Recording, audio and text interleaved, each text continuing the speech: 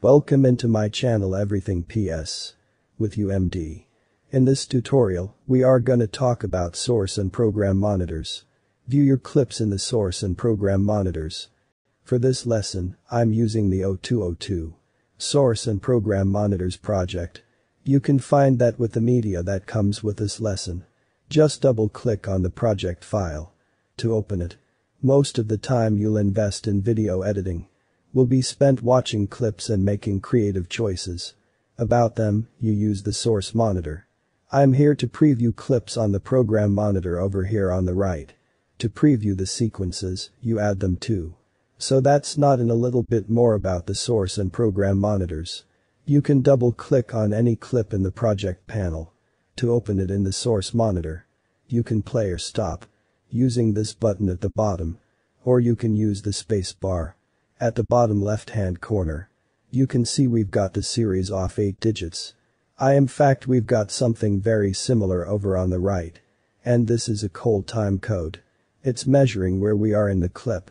In terms of hours, that's the first number of minutes, seconds, and individual frames. I can tell by looking at the bottom right-hand corner here. The generation of the clip. It's for 0 hours, 0 minutes, 13 seconds, and 14 frames long. But the bottom left-hand corner is telling me where I am relative to all of the media that the camera recorded originally. It's pretty common for professional camera operators to begin at different hours. We went for 6 hours, 42 minutes into this shot. The camera probably began recording at 6 hours. Just to make it easier to identify with one batch of media from another.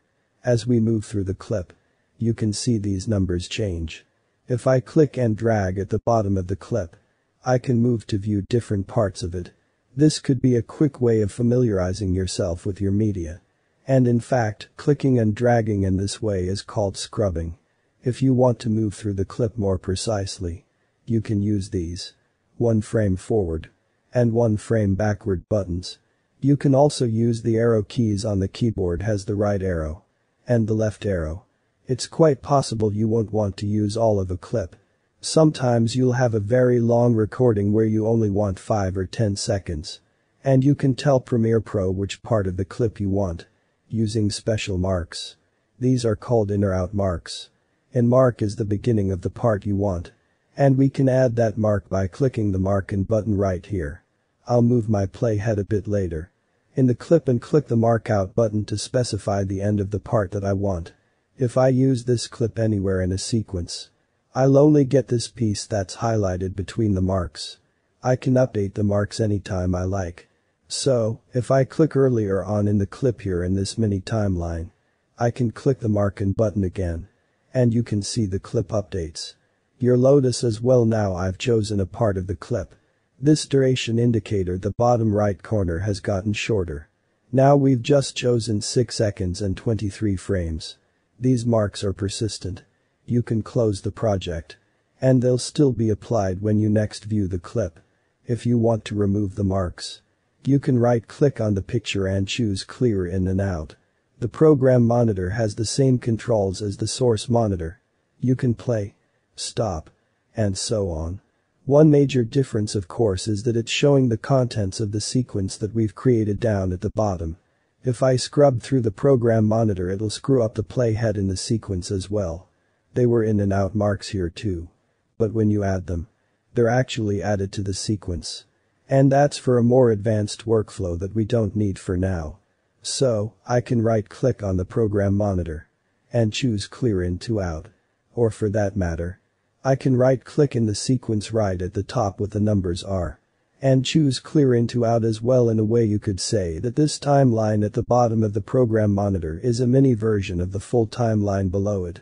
That's an introduction to the source and program monitors in Adobe Premiere Pro. What you learned. Use the source and program monitors. Use the source monitor to preview clips before inserting them in a sequence. To play and pause playback use the playback controls or press the spacebar. You can also quickly drag, scrub, the blue playhead, current time indicator, at the bottom of the monitor, to the section of the clip you want to play. Click the Mark In and Mark Out buttons to select a specific part of the source clip you want to add to the sequence. Use the program monitor to play your sequence. The program monitor playhead is synchronized with the playhead in the timeline panel. Finally, do not forget to like, comment, share, hit the subscribe button and turn on the bell button.